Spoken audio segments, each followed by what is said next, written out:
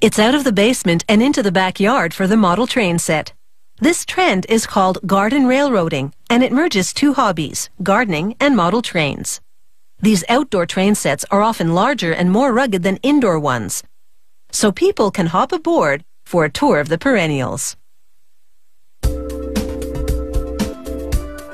These garden variety train sets have become the fastest growing segment of model railroading.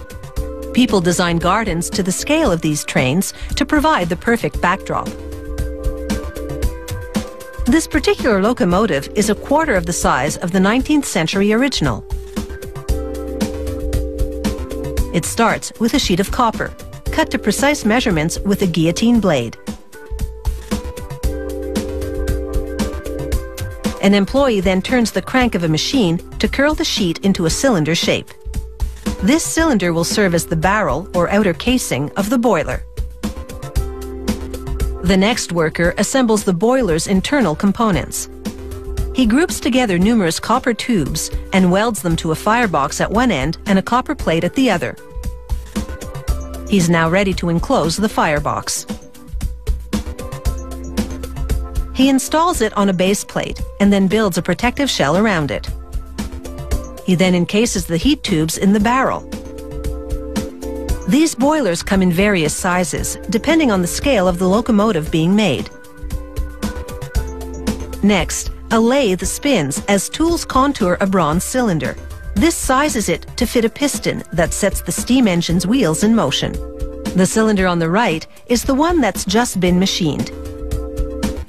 More tools transform basic steel discs into the train wheels. They make 4 wheels per locomotive.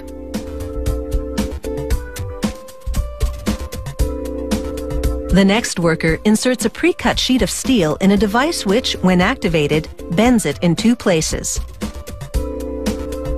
The folding action shapes the sheet into the locomotive cab. Then it's into the paint booth for 7 coats of epoxy paint. This gives this model train cab a heavy-duty gloss.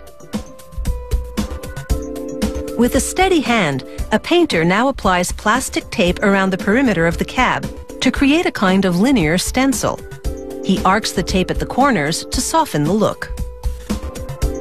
And then he brushes 2 coats of oil-based paint into the taped stencil.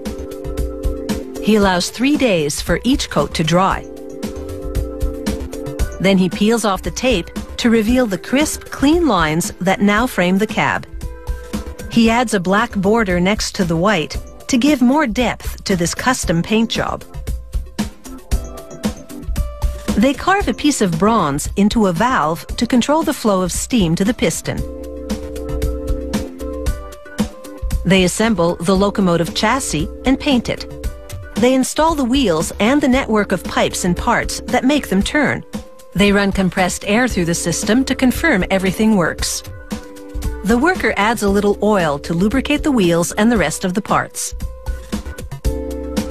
He then opens the steam chamber to check the valve and piston action, which is the driving force of this steam locomotive. He pulls the forward and reverse lever to confirm that the wheels run in both directions. He applies the brakes, and the wheels grind to a halt. Now that everything on the chassis has checked out, this steam locomotive is ready for the chimney and boiler. The steam dome and safety valve go on next, followed by the cab and roof. This garden steam locomotive is now complete. A worker shines a light through the boiler tubes to examine them for any obstructions. He pokes a brush through them to be certain, and then gives them the all clear. It's time to fire up the boiler using real coal. Hot gases flow through the tubes to heat the water in the boiler. Like a big kettle, this locomotive builds up steam. The pressure increases until it's ready to roll. Aboard one of these garden locomotive replicas, one can relive the heady days of steam engines.